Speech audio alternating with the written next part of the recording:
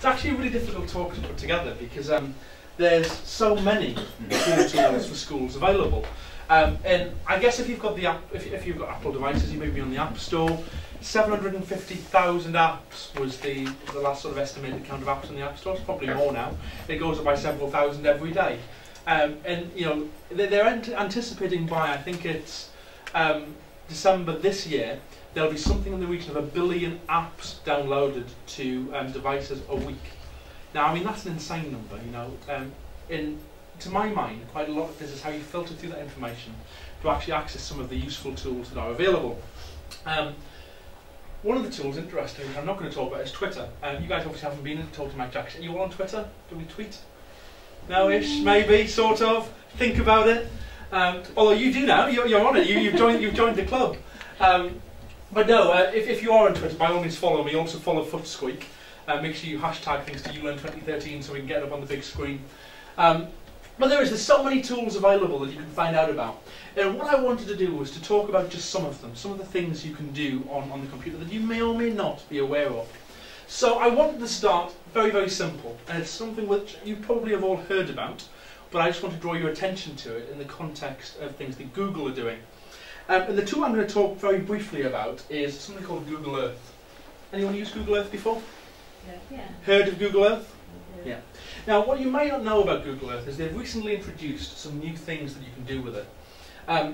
You've always been able to, let me go into Google Earth and actually show you. You've always been able to do simple things like search the globe. So when this comes up, I can search for example, CH1 1SL. And that's our location now.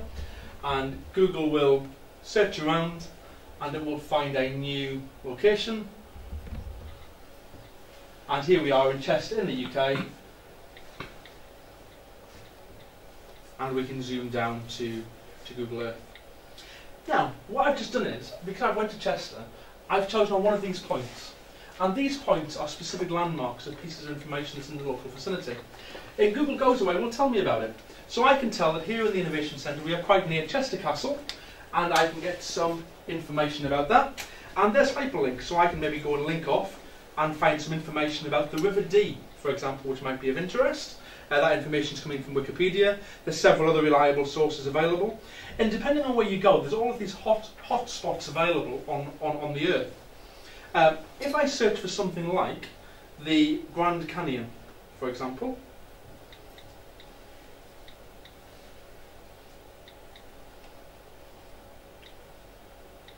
again, we'll fly across the world. I mean, a few years ago, imagine being able to do this. You can actually choose a location, actually go and fly to it.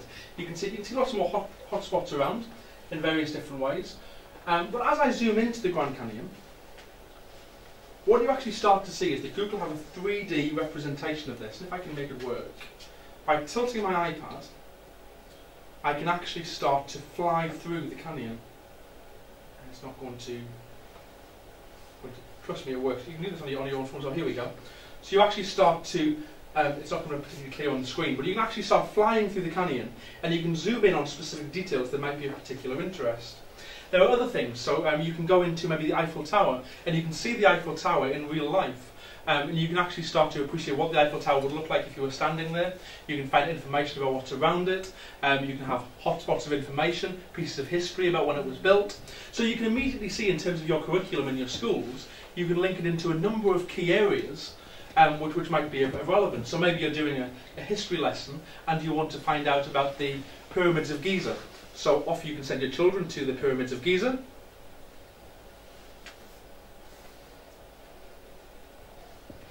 So we'll have a little hop over into Egypt.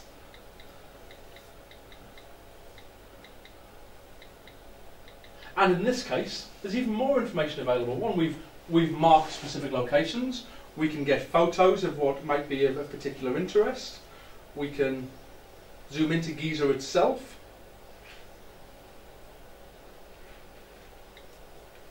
I can find the pyramid. You can actually start to see 3D representations of some of these things. Some of you might have used Google Street View, for example, as well, where Google have actually driven these cars around, actually driven down people's streets. So again, fantastic for children to actually appreciate where they're actually going in a 3D world, which again can be linked into computer programming in terms of 3D reality, virtual reality. Now, I said this was the first tool was quite a simplistic tool, and it is, but it's actually a way in for me to talk around lots of other things that Google do. And this is a whole suite of apps called Google Apps. Search on the internet on your iPads, and you'll find all sorts of things. All of these things, without exception, are completely free. Google Earth is one of them. Draw your attention to a few other ones. Google Calendar. Don't know if anybody uses that, but there's a good example of that being used in schools to schedule all of the school activities, things that are going on. That can be shared with parents, shared with staff, shared with students if you want to, so huge opportunities with that.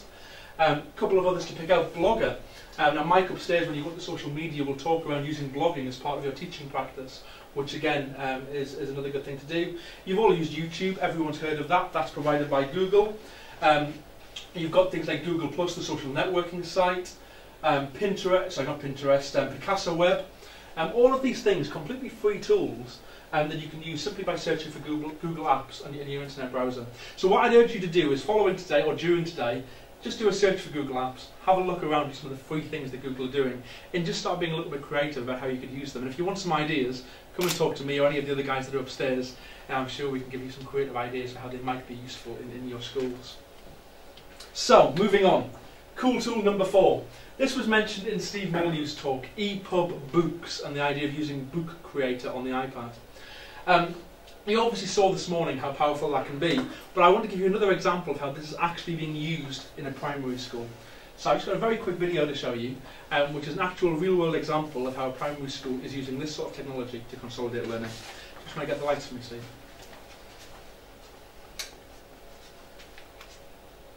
Used a lot of technology into the school recently, including iMacs and iPad. We wanted to prepare the children for the 21st century and when they actually go to college and university and hit the workforce, because the technology they're going to use there is going to be more advanced, so we want to prepare them as early as we can so that they're ready to work and to carry on as lifelong learners. So we looked at the EPUB as a means of children expressing their understanding and accessing content. So we've looked at different type of apps that the children can use on the iPad to create EPUB books, and that's the way that the children are working at the moment. The type of book that's interactive, that embeds videos, embeds sound, embeds text, embeds images. So that's the way the children and the teachers are working at the moment. We chose ePublisher because we believe it's the content and the style of presenting children's work that we think the children will need to use in the future. We tried lots of different other options, but as a school we found it really embraces using images, using video, using sound. As you can see, the children are happy using it, and it helps, it scaffolds their learning, so it gives them a tool that they can help present their work in the best possible way. So to make a book, you go on books and then you click the little plus and you can call it what you want, and then to open your book you click it and you can add whatever you want, like titles, and you can put paragraphs in. So I'm just going to type little letters. We believe that the children will be accessing content that will be in digital form, in EPUB form, that we'll have the iBooks author, and the children will be downloading the content they want to learn from their class teacher. So again, we're looking to prepare them for actually to make their own content using iBooks author, and then being able to upload it and share it. Sharing from the teacher, so it'll be the content that the children will learn, and then the children producing the content that they will share with the teacher. So it's an ongoing process. So you can see there obviously examples of how that's actually used with children in the classroom. And I'll give you a very quick example of how author actually works. So if I go into Book Creator, which is the app, you can see this was the book I was creating in the last session. So let's extend it out. We're going to create some new pages. Maybe I want to add an image in. I'm going to add an image from my camera roll. There's a picture of one of our apps that we're going to talk about in a few seconds. Maybe we want to add some text or some audio. So very simple, drag and drop, almost like a desktop publishing application. But what I also want to draw your attention to is the idea of you as teachers and educationalists creating content yourself and releasing this and actually publishing it onto the iBook store. So this is actually a way that you could potentially generate revenue either for your school or personally, where you can create some of your educational content, some of the things you're doing with your classes, release it publicly, sell it, give it to your school for free, let your children use it for free. But it's a medium for you to actually shout about the good things you're doing in your school. Another way this has been used is to actually get all of the children in a class to create a book, maybe about a topic, maybe you're doing ancient Egypt. So if everybody creates their own ancient Egypt book, and then you can bring it together into one book, you can merge books together. So you then have a class book, which is class 5 Egyptology information or class 5's Egyptology topic, which you can then use for presentation at open days or parents' evenings, to really shout about the good things that your class is doing. In doing that, you actually create a bit of a mini enterprise where children can see they're putting some effort in, you know, they do the research, they find the information, they put it into book format, and then other people can learn from what they're doing and potentially generate a revenue either back into the class or into the school. So huge opportunities for using that, I believe. And again, very happy to talk to anybody about different ideas that you might have in terms of how that could be beneficial in your schools. Now, we've talked there about the idea of enterprise, which brings us on to my next tool, which is an app called Blueprint. And this is probably an app that you haven't come across before. It's on your iPads that have been given out today. Blueprint is an app that allows you to prototype apps. Footsqueek has, over the last 12 months, been working with numerous schools around the Northwest, getting children to develop their own apps. And here are some of our apps. So we've been going into schools. This one is Egyptian Quest, for example, where the children create an app related to their Egyptology project. It's not all about Egypt, I promise you. I know I've mentioned it twice. But the children created an app which is called Egyptian Quest, and the idea is you have a series of puzzles. In one puzzle, if I put the app on the screen, the children have to put the hierarchy of Egypt into the pyramid. So we can go into Quest, which is here. And does anybody know ancient Egypt? What's the one at the bottom of the pyramid? Any ideas? Slaves, yeah, well done. So we've got slaves, then who comes next? Craftsmen, then who we've got? Official. Yeah, followed by High Priest, Visors, who's the assistant of the Pharaoh, and finally the Pharaoh. Once you've done that, you can then go into a number of questions. So how old was Tutankhamun when he died? When he was 18 when he died. What was the Egyptian sun god called? He was called Ra. Egyptian rulers were pharaohs, and finally Egyptian writing is called hieroglyphs. And in doing that, we've unlocked Tutankhamun's tomb. Now, in terms of this was done by some children at Westgarth Primary School, up on the Wirral, as an end-of-topic app activity. Delamere Academy is now doing an app per topic for their children, where they're choosing 15 to 20 of their students at the end of every topic, working with us to develop an app, and we use Blueprint. So if I just go into Blueprint, I'll show you another example of some children's work. Send this back to the screen. We work with New Brighton Primary School, looking at farmyard animals. And what the children actually do is, first of all, come up with the ideas related to their app. They then have to go away and do the research for the content they're going to include within it.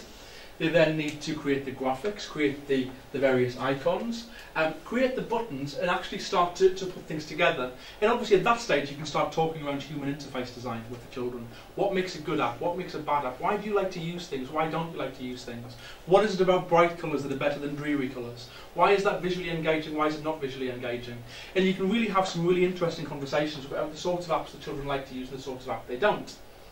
But then you can take it a step further. We talk about Michael Gove's programming agenda in schools, which is being pushed, in many different places around the curriculum. Now, within Blueprint, you can start to introduce children to the concept of event-driven programming. This is the idea that when I press a button, something happens. So I've just pushed a button on my iPad, and I've went to a question. So immediately, from a child's point of view, you've initiated an action, and that's resulted in something happening on the screen, and the children have had to link those two activities together in Blueprint to create that effect you've just seen on the screen. So now maybe we ask a question, which is, in this case, what's a baby pony called? It's going to be a foal. So we touch that, and again you have this idea of an action. And there's all sorts of other things you can do within Blueprint, which actually allows you to start exploring the concepts of programming. Now, it is only concepts at this stage. You aren't saying to a child, here is 10 lines of code and this will execute, and you'll have if statements and and statements, all of these things. It's not that detailed at this stage. It's a very, very basic introduction. And we've used this effectively with children as young as year 3. We've used it with year 5, year 6 students. And obviously you can vary the level of detail you go into as you're doing that. The crucial thing in terms of creating these apps is that the children get to follow the system's development life cycle. So you create an app using Blueprint, you do all the research, put the work into it at the outset. You then follow the process through. The app ultimately gets released into the App Store, which then gets charged at 69p. That generates a revenue which comes back into the schools, and the schools that we've worked with have generally said to the children, so you've now generated circa 70 or 80 pounds, what do you want to do with the money that you've made? So immediately you then links it back to the enterprise curriculum as well, which is a very aspirational thing to work with our children, especially in the times of financial austerity that we're all facing. So that's Blueprint. If I put my keynote back up, there's just a few of the various words that teachers have sort of said it's helped them to actually achieve. And again, what we've actually done is, in some ways, using this app, we've been able to link it back to areas in schools where maybe they've had some difficulty. So you saw Maths Challenge up there. There was one particular group of Year 5 students that had some problems with specific areas of maths. So what we did was, we weren't doing maths, we were creating an app. But suddenly you can actually start to get children to think about different types of maths question. They had to work out the answer to the questions. They had to use their maths and analytical skills to actually put that together into the app. And they weren't thinking they were doing maths because that particular class didn't like maths. So again, you've taken it to a different context with the use of IT. But then what I imagine you're all screaming is, well, that isn't really programming. How do we actually do programming in our schools? And some of you will have seen my little friend who's on the table here. And I would very, very much like to introduce you to him. This is Mindstorm. And Mindstorm is Lego. He's a Lego robot that I bought last week. And the reason I bought him was because I went to bet. And Lego had a big stand.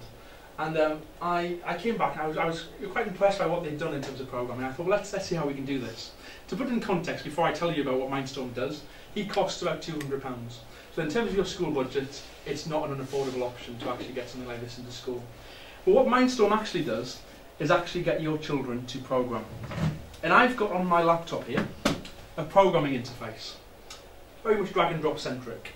So on the left hand side I have a series of tools, and maybe I want to say the first one is move. I drag that into place, I can click on that, and there's a couple of parameters I can set down here, which may be move forward 5 paces, or move forward 5 rotations, move forward for 5 seconds. You can then start to actually use Mindstorm in more advanced ways by thinking about, well, if something happens, do something else. So Mindstorm, in this model that I've built here, has a sensor on the back that detects colour.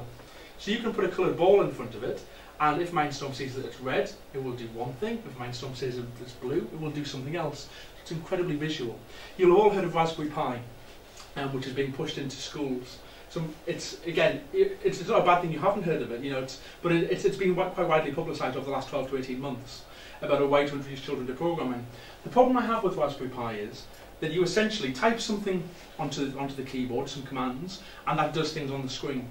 And to a primary school child, what's the difference to that to Microsoft Word, where you type something on the keyboard and it appears on the screen? Okay, you're making it do things, but is that concept really easy to grasp? Whereas with Mindstorm, I can drag things onto my program, very, very simply, and again you can take this to be as advanced as you want to be. I can then send this to Mindstorm, so I'm compiling it together, and in a second, Mindstorm's going to go. Now this particular robot is set up so that if it detects something in front of it, it will start moving too far forward. There we go. If it detects something, it will move back. It will rotate, it will then move forward. If you want to put your hand in front of it when it comes towards you, doesn't like things being on the table. To the back. There we go. So, assuming you've got a clear surface, it detects the fact there's an object in its way and responds to that. So you can see there's some not that far back. Right, just hold it in front of you, give it a second. Don't move your hand away. There we go. You need to keep your hand a certain distance away from it. And again, that's all programmable within this interface. If you want to have a go at programming in Lego Mindstorm, we'll make that available at lunchtime, and you're very welcome to have a play with it. Incredibly simple to do, and incredibly simple for children to actually see how their program is actually operating in real life. And I think as an affordable alternative to you know, to actually introduce programming into schools, it's not too bad. Even the Raspberry Pi, which retails at maybe £20, by the time you bought all the peripherals that sort of go around it, £20 is probably a bit of a red herring anyway, to some extent. So that's programming in schools. Final tool I want to talk to you about in the last 10 to 15 minutes that I've got is an app that Footsqueek have developed in conjunction with a group of schools called Innovated, and the app is called QSI. And what I want to do is just show you a very quick video of one of our heads talking around what this has done for his school.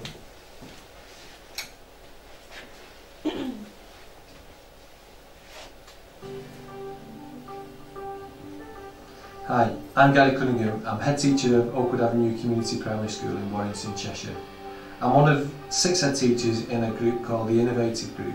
We're a group of heads looking at innovative ways to develop teaching and learning and also leadership. A common issue we've got as head teachers is the school self-evaluation. Keeping up to the CEF and adding evidence to the CEF is a constant issue for all of us. But equally, we all had access to an iPhone, so we're looking to develop an app. So we developed something called QSI, Quality School Inspection. It allows us to gather and organise evidence on a daily basis. Anything, pupil comments, you can take video, you can take photographs, you can record audio, and you can talk to the pupils about their work. You can record children's work at the outset and at the end of the process so that you can see the progress that the children have made. It also allows us to record those magic moments with the children where they've got that real sense of achievement. The beauty of it is we can also pass this on to our members of our SLT, so not only is it my opinion or my evidence, it's 8 people's evidence. You need to collate, organise and arrange this evidence, so we've developed something called QSI Online where you can use any desktop computer and you can organise it and illustrate your school in the best light. It also allows governors to read this, so governors are up to speed at all times with regard to the school self-evaluation. So the CEF itself then becomes that constantly evolving document that every head teacher would like. The beauty of all this, the annual cost is less than 1 day's supply cover. So it's something I am using, it's something I will continue to use, and it's something that I would recommend to others.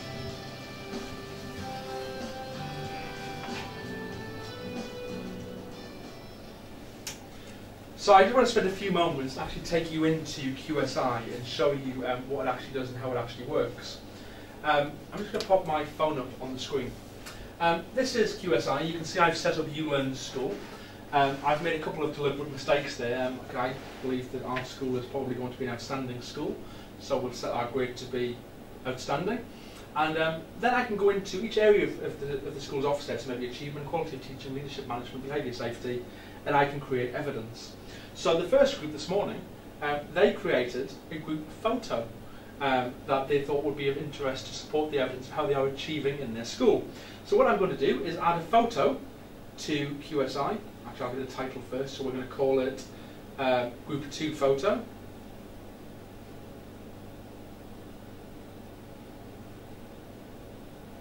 I'm going to take a photo of you all, smile and be happy. And we're going to use that within QSI. So that photo now gets added to the QSI app, and I can add some text around it. So maybe I can say, this is a photo of a red group.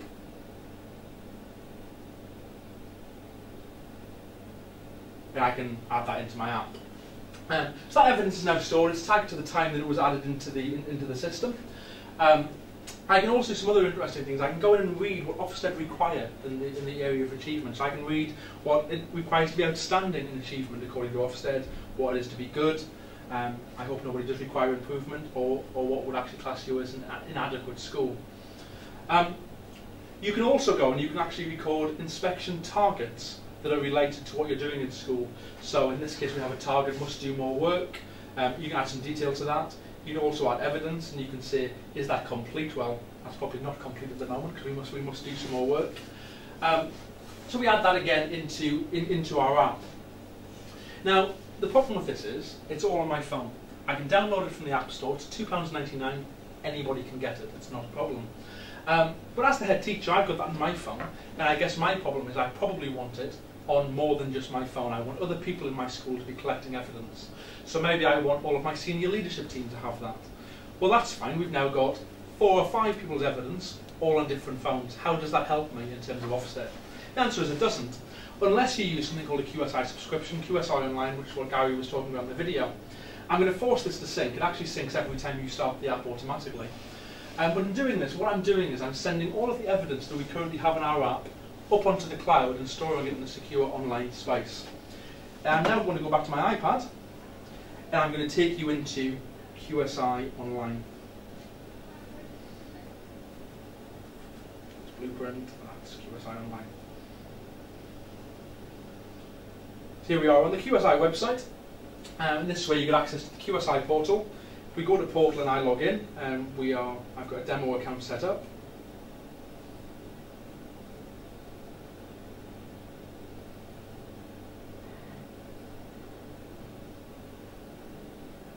We'll log in.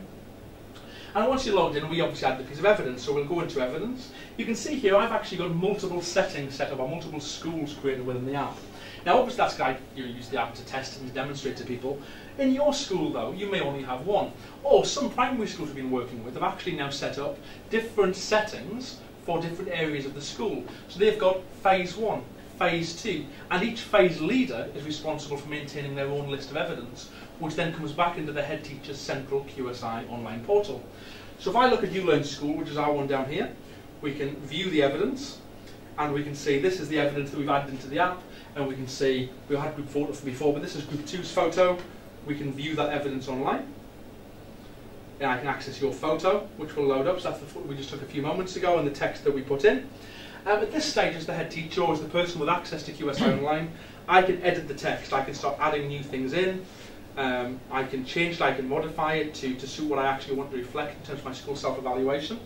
When I save that, it will send it back to my phone. But more than that, it won't just send it back to my phone, it will send it back to the phones of everybody who is linked to QSI Online. So if you have a QSI Online portal, you have the same evidence on everybody's phone. So everybody can access all of the evidence within the school. One of the questions this morning was, does it have to be on everybody's phone? And no, it's not. If that's a specific requirement that you have, come and talk to us. We'll set it up so it's actually specific to your school, so that it doesn't have to be sent back out to everybody's phone if that's the way you want it to work. You can obviously read things like your targets. You can read your specific descriptions of how you're achieving your different aims within the school. If you manage the subscription, you actually have the ability to create multiple online users here. So again, entirely up to you as a school. You may only have one user, being the head teacher. Maybe you and your deputy might have a log on to the system. Or what some schools have done is they've created a read-only account, which is accessible by their chair of governance. So again, very important that the chair of governance has access to your school self-evaluation and to the work the school's doing. So the chair of governance can log on online, not via the app, and they can actually read about what's in those documents, and they can obviously provide comment and feedback into the school, so you can see how you're engaging your governing body in the work that you're doing. A couple of other key questions we've been asked about this is with regard to safeguarding. If we're saying, take your phone into the classroom, that's a personal device potentially if the school hasn't provided an iPad or an iPhone into the school. How do we get over that? Because obviously we don't want our teachers to be storing photos of our children on our phones and taking them away. Well, that's very simple. First of all, when you take a photo with QSI, it's only stored in QSI. It's not stored on the teacher's phone. However, the teacher can still access the evidence, but via the subscription area here, you have this magic button called Remove Access. So let's say that you have a teacher who is logged on to the system. They're adding evidence to the school set, but there's a disciplinary issue, and suddenly you need to remove them from school and limit their access to that information. Simply log into QSI, press the Remove Access button, and immediately all of the information that the teacher had on their phone related to your school self-evaluation will be erased. But more than that, any information they've contributed to the school self-evaluation will be retained. So that's still stored within your QSI, that's your ownership, it belongs to your school, you can still access it, but you removed access from the teacher who's been adding that evidence, and therefore removed the issue. And the fact that there's actually nothing stored on the user's phone specifically, again, mitigates the safeguarding issue somewhat. If you still have an issue with regard to safeguarding, provide an iPod Touch to your teachers. It's a very affordable option to actually give teachers a device in the classroom. It costs somewhere circa £100 per device, and again, that would mean you then had a school device that was collecting this evidence in the school. And all of that depends on how many people you actually want to be collecting the evidence. Is it something you want every teacher to be doing, or is there a specific subset of people in your school of trustworthy individuals who are responsible for collating this? Some other uses that you might be interested in looking at is the idea of using this for your school staff CPD or professional development, or as part of their annual appraisal process. So actually getting staff to record evidence on their phones of their good teaching practice, so that they can evidence what they're doing with their children and how they're meeting the specific Ofsted criteria. So again, there's ways that can be used and filtered in to the annual appraisal process that the school is doing. Now, I'm very interested to talk to any school that's interested in developing further down that route. I think there's a huge opportunity for us to go into with that sort of development. You have a question? No, sorry. No. So that's related to QSI. QSI is on all of your iPads today. Please feel free to have a look and see if it is a benefit. And as I say, it's £2.99 from the App Store. So if there is any interest, download it and have a look at it. QSI Online costs circa £100 and gives you access to all of these online tools. Also able to report from it as well, so you can produce PDF reports of all that evidence to feed into your normal school documents and things. So that is essentially the end of my whistle-stop tour of cool tools for schools. And as I said at the start, it is very difficult to come up with lots and lots of tools that can be used, because there's so many out there that you might want to use. The ones we've used, I'll put them on the screen just there so you can see what they are, in case you do want to look at them. Very happy to talk about any of these, and also to talk about lots of other things you can do with the iPads and iOS mobile devices that you might be interested in doing within your schools. I'm obviously around over lunchtime, around for the rest of the day. Please feel free to grab me. But in the last couple of minutes, I'd like to ask if there's any questions, and if you'd like to have a play with some of the tools in the last couple of minutes you have, feel free to get them up on your iPads. I'll point out some of the features. So, thank you very much. Thank you. Thank you. No worries at all. From here, we're going back into the main conference theatre for the best of bet. So we're going to do that just before lunchtime. So obviously ask me questions, grab me to see what we want to do. But if you finished, we can then filter out of the room and go back upstairs into the main conference room. So thank you very much. Thank you.